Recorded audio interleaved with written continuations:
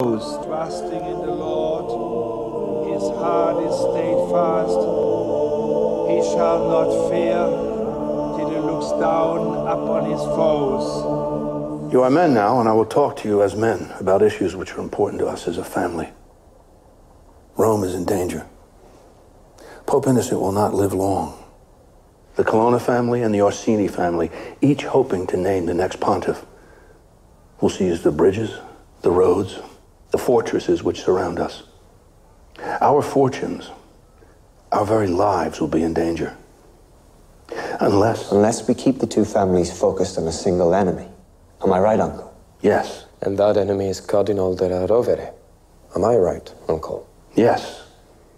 In my eyes, you are both of equal measure. But only one of you can succeed Pedro Luis as Duke of Gandia. Juan, I want you to visit Virginio Orsini. Listen to him. Sympathize with his every complaint. Make him believe we Borgia side with him.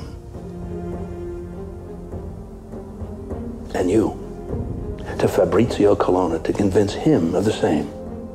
Poison their minds against Della Rovere. You are the sons of the House of Borgia. I have absolute faith in your talents and discretion. Be gone with Godspeed.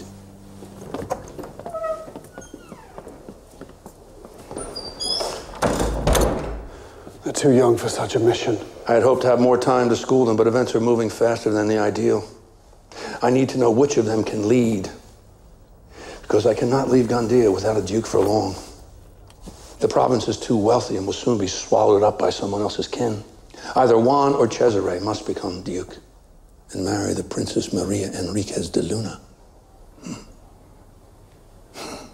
Yes, I have not given up my hope of a Borgia on the Spanish throne.